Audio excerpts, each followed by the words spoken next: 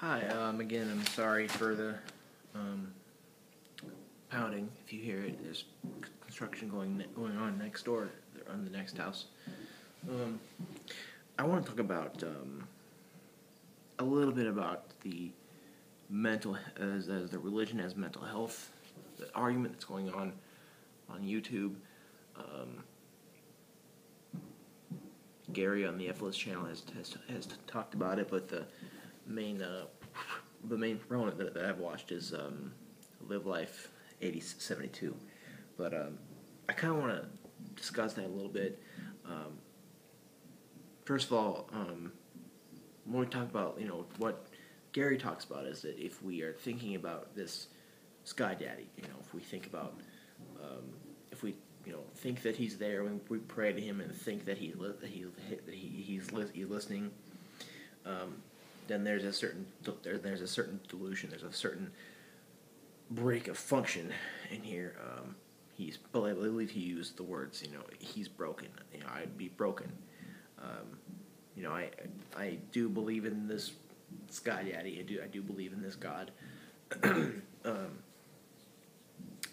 And I want to talk about that, and I want to talk about how atheists do to talk about how they believe that evolution, abiogenesis, and cosmogony, and then their theories of that, makes them 100% certain that they believe that God does not exist.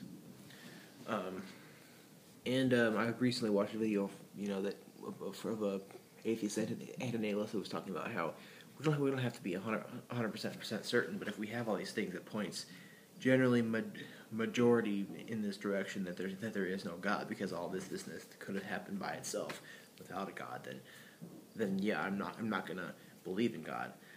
And what's being charged to theists is they're basically saying that theism doesn't have any science, doesn't have anything that goes for its case besides the theists who have faith in there being a God. So, I'd like to kind of discuss that, and I would like to kind of discuss a argument called the fine-tuning argument, which is a version of the teleological argument for the existence of God. And I'd like to kind of argue that because there is a good amount of science, and there's a good amount of history, and a good amount of other things that point in the direction of there being a God, likeliness rather than no God. And basically, what these arguments for no God or God boils down to likeliness, because we don't know. We have no empirical evidence for any certainty. So we're having this all boil down to likeliness as to whether there is a God or not. Now, atheists are saying that because of evolution, abiogenesis, and Big Bang cosmogony, then there is no God. That's saying that because of all these things, there's likeliness of there being no God. Now, what is wrong that they're saying is that they're saying that theism has no science. Theism has no science. Nothing that works in their favor argumentally except for faith. Now, I'd like to first of all, I'd like to discuss an argument which is discussed by Robin Collins in this book, The Philosophy of Religion by Louis Poyman. Robin Collins discusses an argument called fine-tuning. And I'm going to read a little bit here. And he has 5 scientific observations that point to things about this universe being fine-tuned.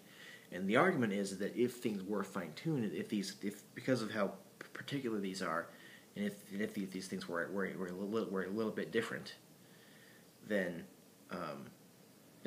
this place would not be stable, and there would not be able to be life here. And the argument basically is that if things were so particular like this, so tuned like that, then it's very likely that there's someone who set those dials or hit that target.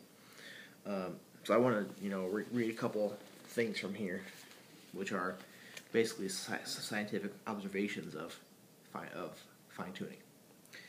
If the initial explosion of the Big Bang had differed in strength by as little as 1 part in 10 to the 60th power, the universe would have either quickly collapsed back on itself, or expanded too rapidly for stars to form. In either case, life would have been impossible. As John Jefferson Davis points out, a accuracy of 1 part in 10 to the 60th can be compared to firing a bullet at a 1-inch target on the other side of the observable universe, 20 billion light years away, and hitting the target. So that's one thing that says that if the Big Bang was different in strength a little bit as 1 part in 10 to the 60th power, it would have either collapsed on itself or expanded too fast and too much, and either way life would not have been able to form. And that's very, very particular. Second, calculations indicate that if the strong nuclear force, the force that binds protons and neutrons together in an atom, had been stronger or weaker by as little as 5%, life would be impossible. 5%. Calculations by Brandon Carter show that if gravity had been stronger or weaker by 1 part in 10 to the 40th power, then life-sustaining stars like the sun could not exist. This would most likely make life impossible. Okay, again, these things are very, very, very particular, where if it was a little bit different in power or strength or forces were a little bit different, this would not be possible. It would not work. For if the neutron were not about 1.001 times the mass of the proton, all protons would have decayed into neutrons, or all neutrons would have decayed into protons, and thus life would not be possible. If the electromagnetic force were slightly stronger or weaker, life would be impossible for a variety of different reasons. Okay, so these are all, some various things here that are very particular, and I'm not going to argue that because of this. I mean, I have a full video talking about this whole article, but my point here is that through this, I'm trying to sort of equate that we're both talking about likeliness of one worldview or the other. The fact that the dials are perfectly set, or that the dart has hit the target, strongly suggests that someone set the dials or aimed the dart. For it seems enormously improbable that such a coincidence could have happened by chance. Now, what was just said was 5 coincidences that are so particular. Although individual calculations of fine-tuning are only approximate and could be in error, the fact that the universe is fine-tuned for life is almost beyond question because of the large number of independent instances of apparent fine-tuning. Okay. Now, what I want to say based on this is that I'm not trying to use this to argue in my favor of their being a god. Robin Collins does that well in here. But what I'm trying to say here is that, and we also have history, which shows certain things. Also, if you read, J.P. Moreland, he has a scientific argument for the existence of God, and in favor of the creation hypothesis. If you read Case for Creators and all that stuff by Strobel, that presents certain evidence. This shows, this is not theism having no evidence. This is certain evidence for theism in likeliness of there being a God.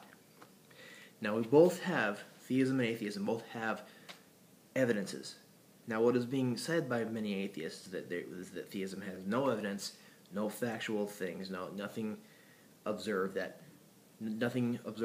argues in their favor, and that's not true. What I just said is a certain scientific statements being part of an argument that suggests the likeliness of there being a God. And now, in my opinion, because of the fact that we do have these arguments based on and having to do with science and history, I think that the argument for religious people being mentally ill because they believe in a God should not work anymore. It's wrong, I think, to even say that we are mentally deluded because we think that there is a God. Now, based upon this, you can still argue that religious people believing in miracles are mentally ill. You can also argue that the people who pray to God and thinking that He's hearing them and also responding and acting on your prayers, you can also argue that is also delusion and wrong and mentally ill. But because of the fact that we do have arguments among empirical things that do suggest likeliness, just like yours do suggest likeliness, then in my opinion that means that the argument of religious people being mentally deluded because of their belief in a God shouldn't work anymore. It doesn't work because we do have arguments in likeliness of God, but we don't have arguments saying that miracles happen. We don't have arguments saying that when we pray, God when we pray, God hears us. You can also argue that people who pray with this mindset are mentally ill. You can still argue that, of course, but saying that people who believe in God are mentally ill is no longer a valid argument anymore, because we do have arguments